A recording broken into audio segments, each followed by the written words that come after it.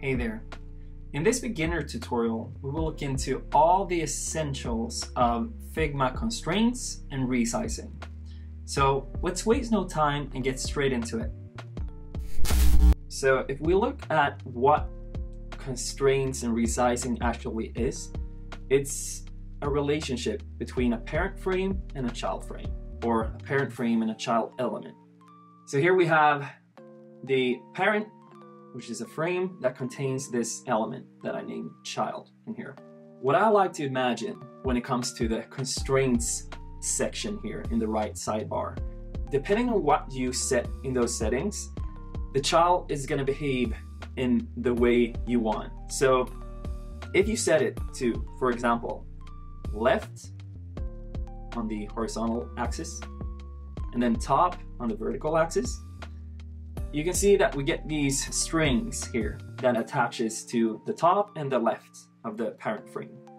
What I like to imagine here is that this child is taking a grip in the top and a grip to, I guess, the left, but it's going to be the right for you in the camera, and it's going to hold on to that. So now if I start resizing this child is going to hold on to the left and to the top. I'm going to go through all of these. So let's go from top to bottom. We take right and we take bottom. You can see that those strings now are attached to the right and to the bottom. So could you guess what happens in this case? Well, if I start resizing this, the child is going to hold on to those sides that we picked. Okay, so if we go to the left and right here on the horizontal axis and the top and bottom, we start resizing. Oh, it's going to expand here because it's holding on to both sides, right? So if it's holding on, it's going to be slow. So the same goes for the vertical axis. That. Let's jump to center on both axes. I think you can guess what happens. Yes, it's going to stay in the center, just like that. And then we have the last option, which is scale. So I put it to scale on both axes here. When you think about it, what happened with top and bottom, left and right, is that it kind of scaled, right? When we changed up the size of the frame, the parent frame, the child scaled. But there is a subtle difference between these.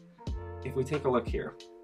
So now when I scale this, drag it to the right, you can see it kind of looks similar, but it's not as, it's something that's different, right?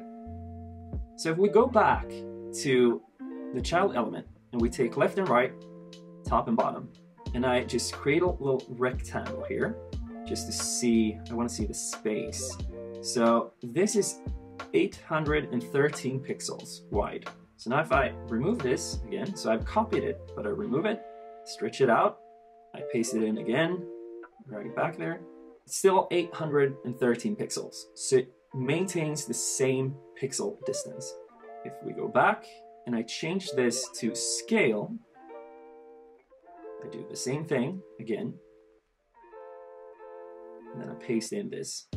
So here we can see that it actually doesn't maintain the same pixel distance. So what happens here is when you choose scale, it's gonna convert it into percentages instead. And this distance is gonna be a percentage distance from the object to the right side in this case.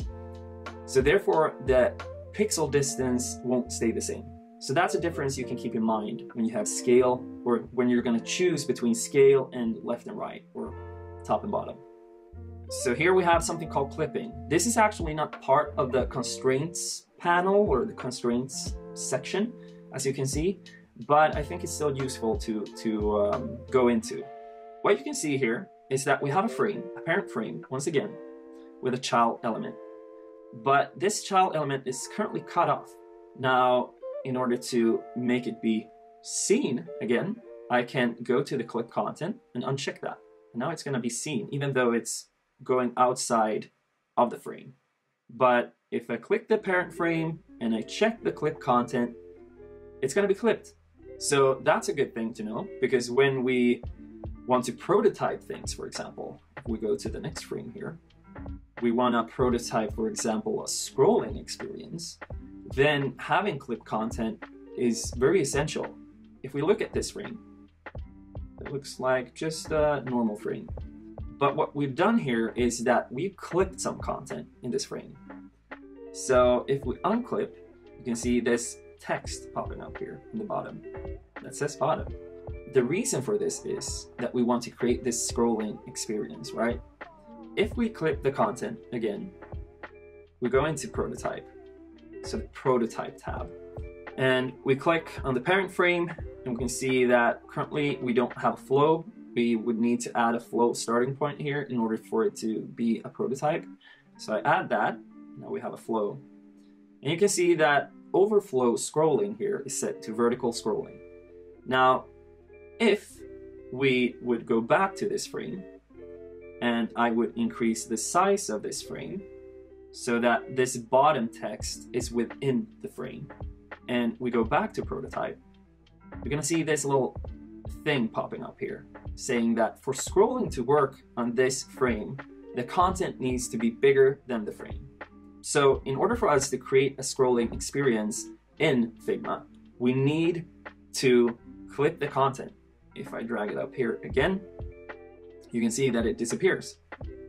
Drag it down, now it appears again. Just to show you how it works in action, I'm gonna clip the content again. Gonna set this to fixed position when scrolling, and we've set the constraints here as well. Now if we click the parent frame, hit the prototype tab, click play, hello, sir, can I play this, please? Oh, temporary outage. That's peculiar, isn't it? Hello, darkness, my old friend.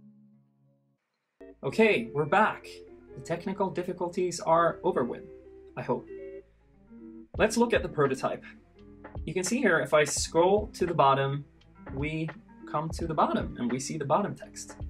So really what I wanted to show with this is the fixed positioning when scrolling in the constraints section here. So that's what it does. We fix the positioning of this circle here, and when we scroll, it's going to be fixed in the middle of the screen. So you can see that it's fixed because we reach a bottom point of the frame. Anyways, let's go on and touch the last thing. So this is more of a realistic case here. So we have a top navigation, we have a couple of rows in the middle, and we have a footer. Now, what it looks like when it's not going to be responsive is this. Nothing is happening to the layout as I shrink it or increase the size of it. So what do we do in this situation? Let's start with the top navigation. If we go to the top navigation and we look at these little drop downs that we've been talking about, we look at the top one, it says just that it's holding on to the left side, but we want it to hold on to both sides, right? Left and right. It's holding on to the top, and that's okay. That works for us. So now if we resize this, look at that. It's working. And the rows, this is also pinned to the left.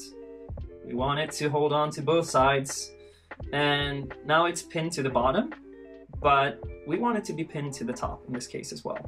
Same for this one, left and right and top. Now let's see how it works. Hey, it's working.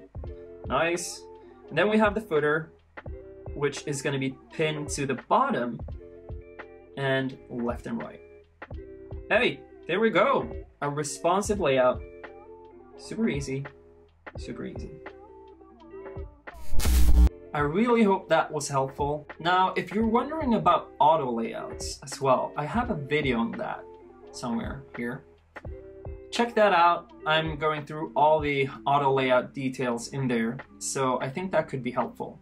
YouTube just launched this new feature where you can like and subscribe and even comment and push the bell notification button. Okay, it's not really a new feature, but if you would utilize it here on my channel, I would be so grateful. Until next time, my friends, have a good one. Talk soon. Ciao.